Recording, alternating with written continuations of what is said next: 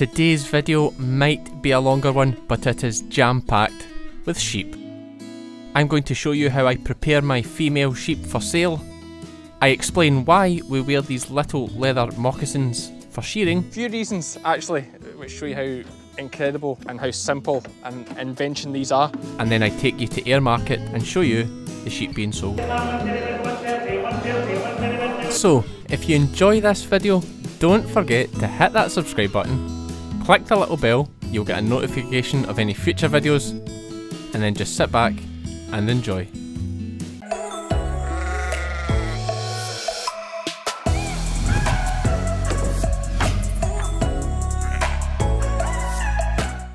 Good morning sheep fans, Cammie's the name, sheep's the game. As you may notice, I've already been doing a bit of activity this morning, little bit of sweat on. What are we doing today? Well, we have just brought in some of our mule gimmers and shed out a selection of them that we might sell. Now, there is roughly 33, I think, that have been shed out here as potentials for being sold. What we want to look for really is 20 to 25 of a nice even batch, similar looking sheep that will make a good pen to go to Ayr Market in 2 days' time. So I really just want to show you the process here of drawing out these sheep and then what's called dressing them for sale that I'm just about to show you. They're then going to be dipped and coloured. That will happen tomorrow, and we'll show you the end result. You can let me know what you think of them. Of course, we'll then show you them going to the sale ring. Now we have 200 odd gimmers this year, and we plan to sell 20, 25, maybe another handful at home privately. So let's run them up the shearing trailer and start dressing. Leather moccasins. Now, I tell you, I don't think I've actually explained this season why we wear these on our feet when we're shearing. A few reasons actually, which show you how incredible and how simple an invention these are. The first one being, they're very thin soled, so you're closer to the board. So that means to get to the bottom blow of the sheep, or to reach round the sheep, you don't have as far to go, as opposed to if I was standing. In fact, here's a prime example. I'm standing with my boot and my moccasin on just now. This one's closer to the ground, so for me to touch the ground there, I don't need to reach as far. But for here, I need to reach further. So, oh, I can feel it more on that right hamstring there. Reason number two is when you're shearing the sheep, footwork. Well, footwork's just about everything, to be perfectly honest with you, when you're shearing. So we're constantly moving our feet, just small amounts as you go around the sheep, but it also includes rolling your feet onto the side. Now, if you're wearing shoes like this, for example, when you roll onto the side, so all the grip's on the flat of that boot, but when you roll that boot onto its side, all of a sudden you're only gripping with this very thin edge, so that becomes very slippy and you have poor grip. Not to mention the fact that you're now that far away from your foot, which adds extra reach and extra distance from the board. When I roll my moccasin, I'll have this whole round part here making contact with the board, which gives me far better grip when I'm shearing the sheep. Added to that, when I roll in that movement, not only does the moccasin give me good grip, but it allows my ankle to be free, and there's less pressure on my ankle there, as opposed to in a boot, where this would be digging in to your leg. Another good reason is the fact this moulds to the shape of your foot. So I have size 12 feet, so the boots are fairly big and clumsy. My feet are a bit of a handicap when it comes to shearing, because it's awkward stepping up the neck with such big feet at times. Whereas with a moccasin, I'll wear a size 11 moccasin and I'll yank them up tight and they mould round the shape of your foot. If I move that there, you would see it better. And you'll see how if I compare that to my boot at the same spot, how much bigger and clumsier this is compared to my moccasin next to it. So really clever. They're just a bit of leather. That simple, moulded to the shape of your foot, but you try shearing without them, it's horrible.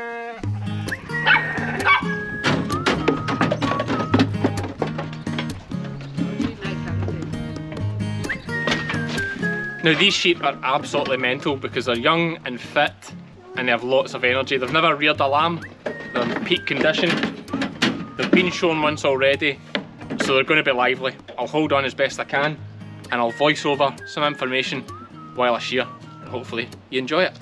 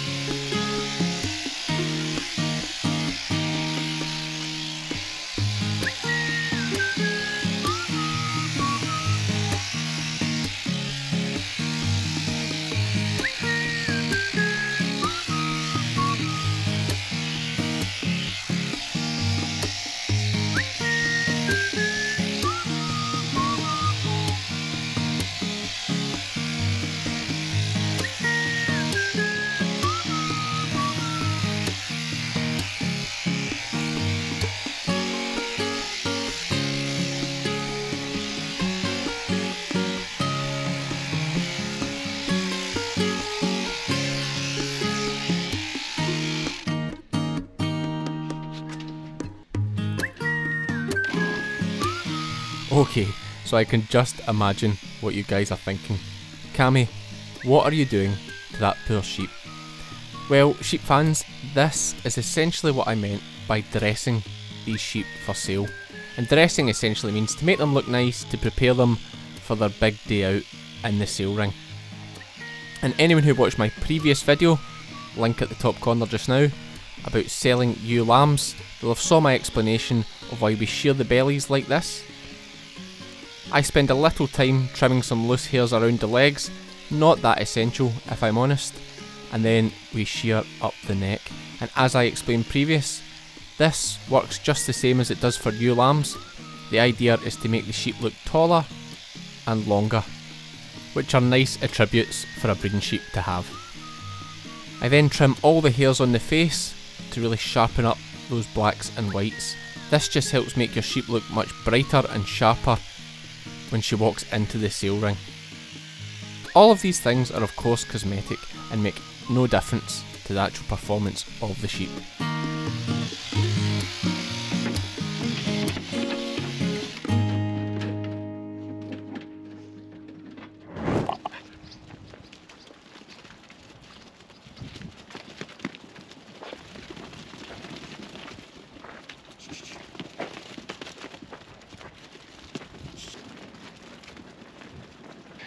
So we have our pen of sheep. Not all of these will be going, there's still some that I want to draw out. And what I'll do is I'll just go round the pen and I'll just loosely pick out a couple of examples for you of ones that we won't be taking. This one here will probably come out, reason being it almost looks a bit more like a North of England mule.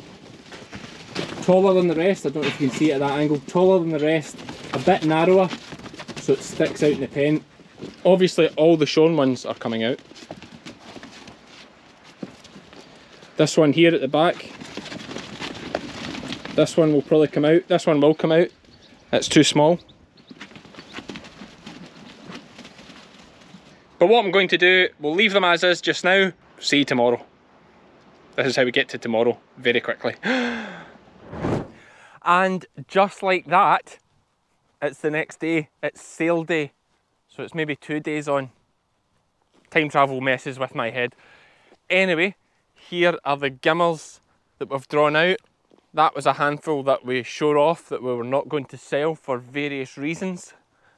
Just didn't fit this pen. I think we have 24. We're just going to get them into the pens, get one last look at them, make sure everything's sound of its feet before we go to the market.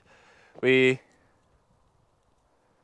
When I say way, that means like away to me. So that sends Meg to the right. Lie down, come by, shh, shh, come by, shh, shh. Lie down, lie down, lie down. Come by means left. That'll do, Meg, that'll do, Meg. Come by is left, and lie down, you have, with Meg I usually have to say it 3 times before she lies down. Now these sheep know that there's a hole in the fence down there, so they're going to run straight down the hill, and Meg's going to stop them. Way, shh, shh. She'll probably... Oh, I hope she beats them. Oh, Lizzie was there. Lizzie was there. She went left, Meg, but that's okay. So I'm just walking them around the pen here, make sure they're all sound. So the last little thing that we need to do, a little bit of a makeover. These sheep were shown as part of a wool board training course, so that was beginner shearers learning to shear sheep. So they left a few ridges, which is natural, it happens, it's very difficult to learn how to shear sheep. They actually made a very good job, apart from the odd little ridge that was left, so I'm just going to smooth that off. Main reason for doing that, well, it does look bad in a sale ring, but also everyone knows I'm a sheep shearer, and I'll get the blame if I don't.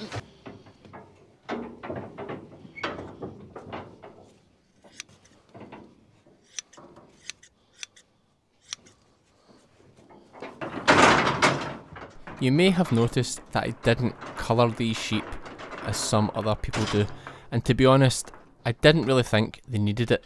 These sheep have nice skins, they're very even, and for the time and effort it would take to colour them, I didn't think it was worth it. Hopefully, I don't regret that at the sale.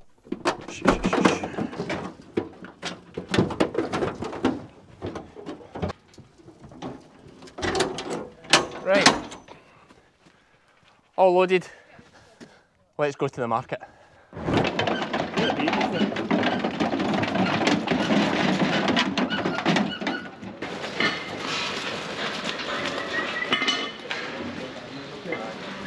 How you doing?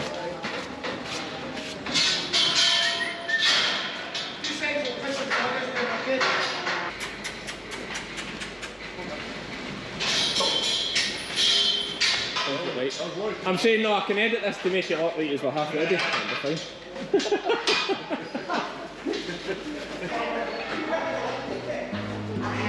So the sale that we are at today is actually the same kind of sale as the last video I did from Ayr Market.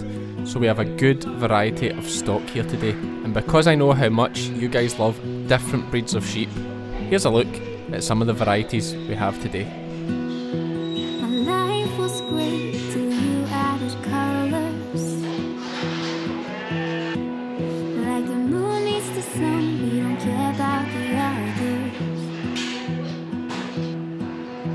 You set my world on fire. You're my heart's desire. It's always quite a nerve-wracking thing when you're selling sheep. Even the guys at the top, there's a feeling of nervousness as you're walking towards that ring. You just never know, you're at the mercy of the bidders. Are you going to get a good trade? Are you not going to get a good trade? And right now in Scotland and the UK, the sheep trade is flying.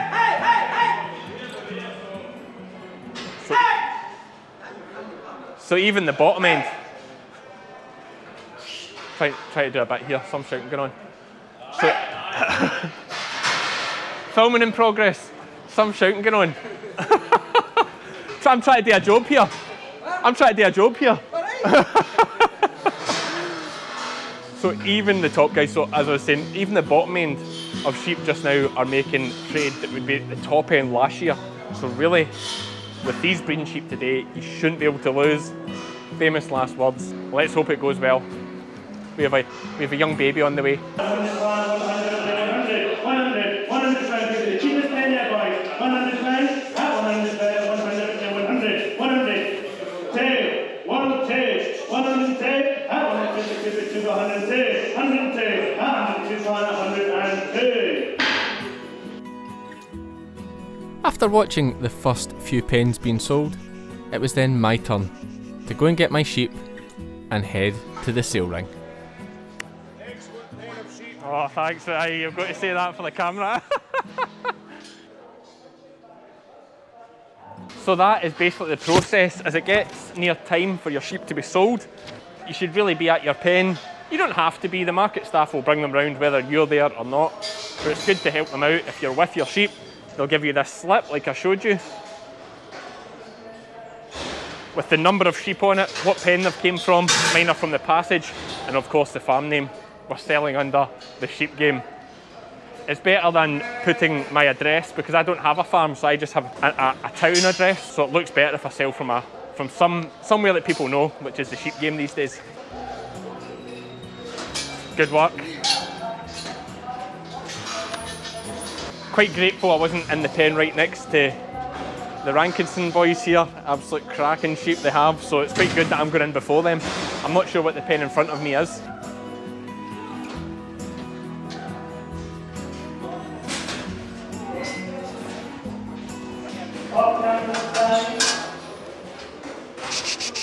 Hup.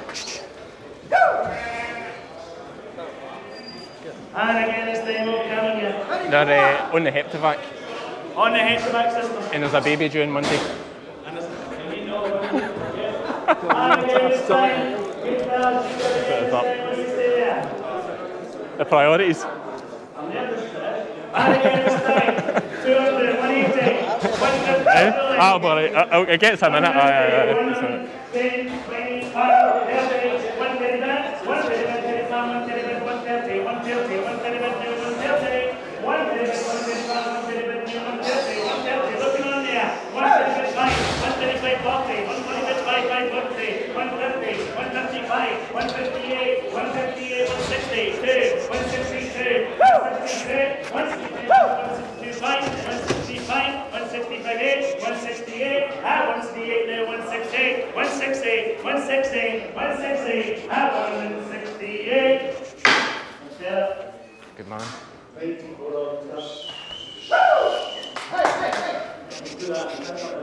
Hey, beautiful work. Great work. Cheers.